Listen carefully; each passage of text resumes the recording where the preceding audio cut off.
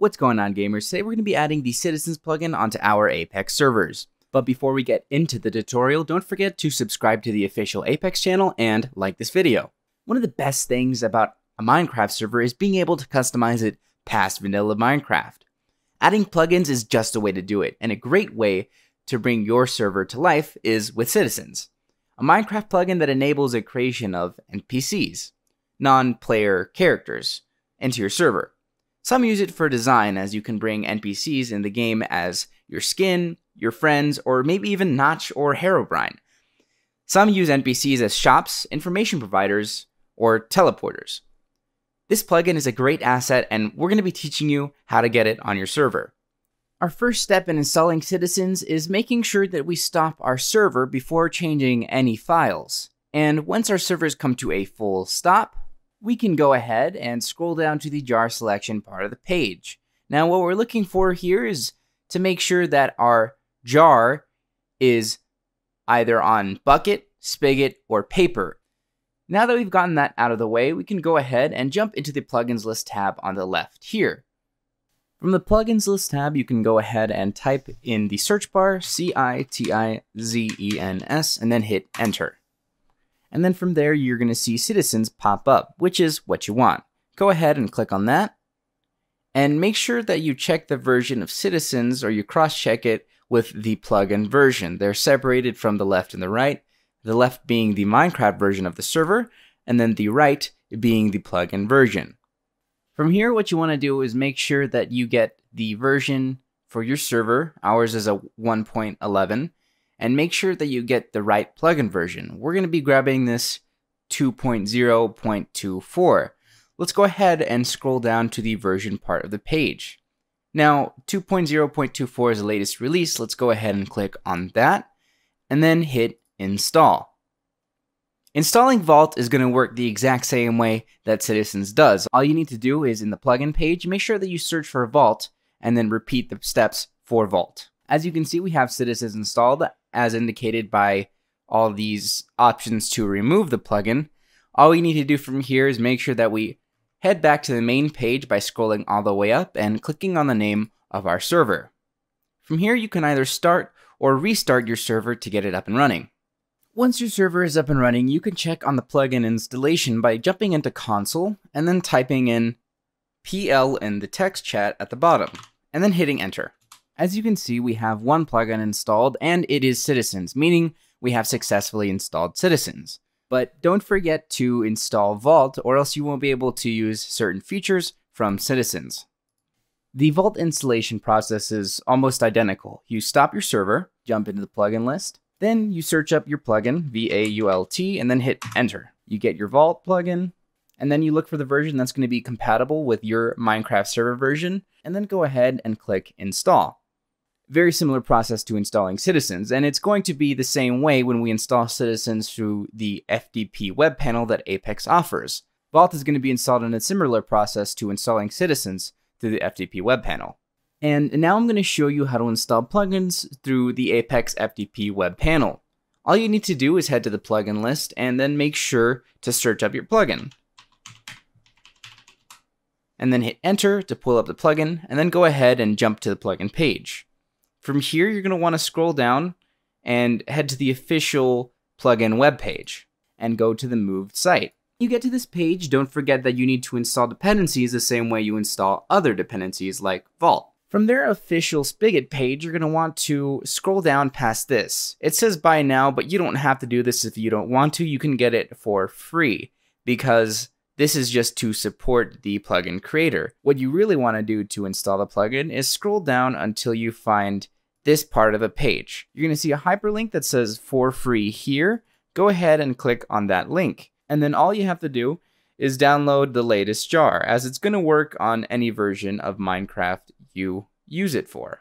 All you need to do is keep it, and then once it's saved, you can go ahead and click and drag it onto a folder that you're using for this specific purpose, so you know where it is later. Go ahead and drop that into the folder, and then do the same thing for Vault.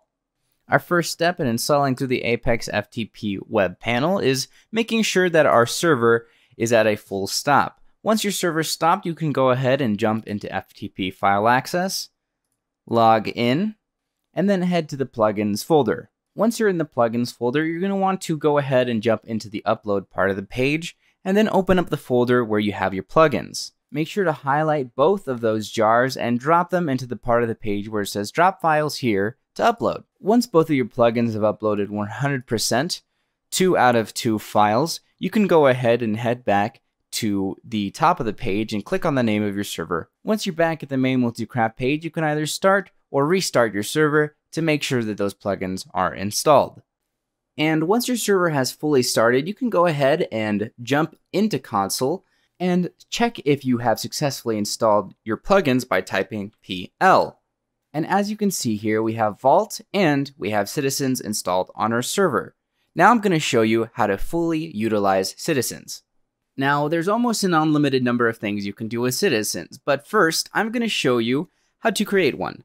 Go ahead and type /npc create, and then type a name. For today's purpose, we're just going to go ahead and name it test. Now, it's going to drop a citizen in the direction that you're looking, and there's also a few things that you can do with citizens once you've created them. For example, if I point at this citizen and I type /npc and then look, I can have it set so that test looks at me whenever I'm nearby. And then you can also configure it to set how far or how near you need to be for him to look at you. Another thing that you can do is change the skin. So maybe you don't really want Doctor Strange as your NPC. You can type /npc skin dirt, and it'll change it to a skin that's obviously modeled after a dirt block. For example, you don't have to have it this way, but that's definitely something that you can do. Let's say that with this citizen, you don't really like the name test and you just wanted to run some stuff and see how citizens worked. But now that you know you really like this citizen, you can go ahead and rename it. You can type in /npc and then rename, and then name it something like shopkeeper.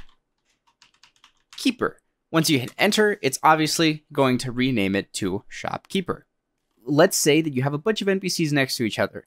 Maybe I'm kind of far away and my cursor is pointing in the middle. Maybe it's more towards that one and I want to be changing stuff with the shopkeeper. If I want to specifically select one NPC to edit or change, I can type /npc select and then hit enter while I'm sure my cursor is over the correct NPC, and then hit enter. And now it's going to select shopkeeper. So wherever my cursor is pointed, it's going to do the edits. Let's say for this NPC specifically, I want to rename it. Let's go ahead and type /npc and then rename shopkeeper because I just like the space in the middle, and then hit enter, and it's going to make sure that I change this NPC as opposed to this one, which I had my cursor pointed at. But basically, those are some commands that you can get more in depth with or more familiar with some links that we will leave under the video. Citizens can be used for a variety of different tasks. Some tasks you can have NPCs set up for as shopkeepers. NPCs can be used as shopkeepers, meaning that players can buy or sell items to them depending on server prices that you've set up using a separate shop plugin. Perhaps you want an NPC to be used with various questing plugins that will allow you to have them perform different duties or dialogue related to a quest. You can also just have them set up as decoration, like I have these balcony characters set up here. Or you can have NPCs set up as info boards. Some servers may use NPCs to relay information to a player or to perform specific commands. But these are by no means the only things you can do with citizens. You can set up NPCs to do a huge number of things, but these are just a few ideas to inform of common usage. In conclusion, nearly every server you play on, you'll probably see NPCs in some form, with endless possibilities. Citizens is a plugin that can fit into almost any server, whether you're using it for decoration, information, questing, or one of the many other uses. Citizens is the perfect way to liven up your gameplay experience. But remember, this plugin is only compatible with Bucket, Spigot, or Paper servers. You're not going to be able to use it on modded Minecraft or vanilla. You can find a guide on changing your server version or your server jar under the video.